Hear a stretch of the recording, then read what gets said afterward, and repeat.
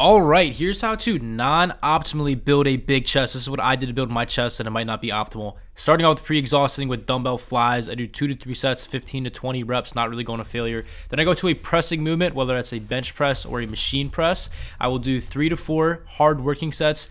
Usually 3 of the sets, I'm going past failure with partials, negatives, like drop sets, all that good stuff. Then I will do a fly movement, whether it's a pec deck or a cable fly. I do around 3 sets, 3 to 4 sets of 15 reps here.